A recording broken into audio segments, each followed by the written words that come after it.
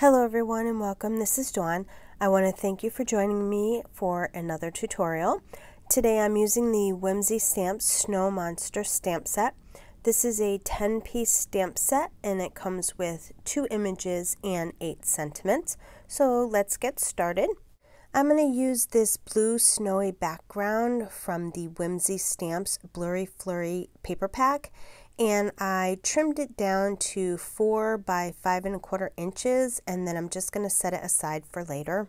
I stamped my image with a black Copic friendly ink, and then I cut it out with my brother's Scan and Cut, but you could easily fussy cut this image out. Then I'm going to take the 2 largest rectangles from the notched rectangle and ticket die set, and I'm going to tape them together so I can make a frame for my shaker window. I'll die cut it from a piece of blue cardstock, and then I will die cut it 4 more times from a piece of white cardstock just to give it dimensions so the insides can shake around. I take a piece of acetate and cut it down to size to fit behind the blue rectangle frame, making sure to cut the corners of the acetate off for the notched corners of the frame. I glue all of the white frames together with liquid glue, and then I take some 1/8 inch Scor-Tape and put it all around the blue frame. I like to use Scor-Tape rather than liquid glue when attaching my acetate because the acetate can move all around and then the glue gets everywhere, and for me it's just a nightmare. Anyway, I just pull off all the release paper and then I attach the acetate on top of the Scor-Tape. Now I'm going to fill my shaker card. I had this bag of fake snow I had bought. I thought it would look cute inside the shaker card since this is a card about snowboarding fun, and so I just take a little bit of the snow and put it in the middle of the Blurry Flurry pattern paper, and I mix in some blue and white sequence shaker bits that I had, and then I just kind of mix it all together. I think the pattern paper complements the inside shaker bits.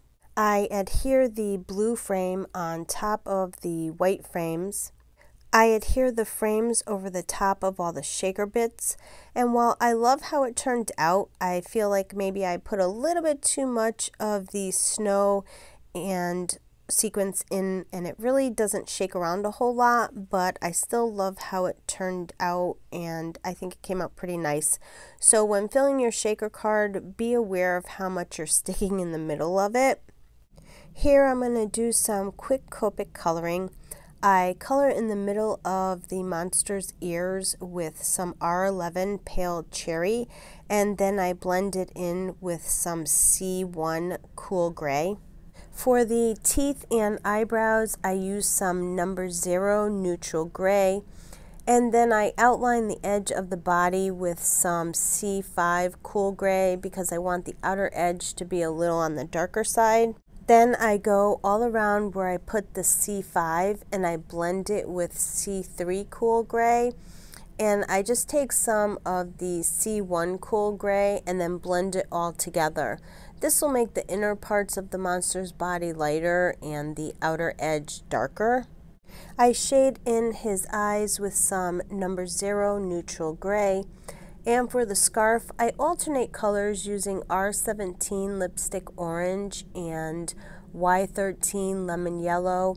I colored the bigger sections with the R17 and the smaller sections with the Y13. And finally, for the snowboard, I used some R29 Lipstick Red for the outer edge of the snowboard.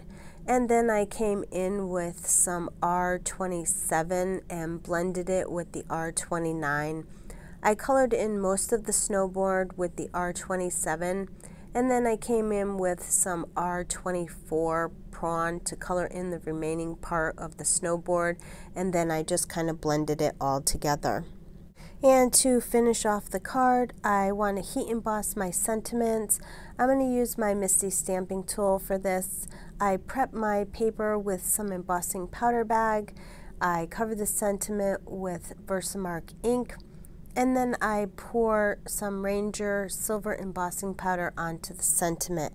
And when my heat tool is good and hot, I heat emboss the sentiment. I trim the sentiment down to the size I want it. I put foam tape on the back of my image and adhere it to the right side of the shaker window. I put foam tape on the sentiments and adhere them where I want them to go on the card. I adhere the card front to a white card base I cut and folded to an A2 size card. You can see all the nice snow and shaker bits in the window, which makes this a cute and fun card. And that will complete my card for today. I would love for you to leave a comment below and let me know what you think of the card. And if you liked the video, please give it a thumbs up and subscribe to my channel so you don't miss out on any upcoming videos and new product releases. As always, thanks for stopping by and have yourself a wonderful day.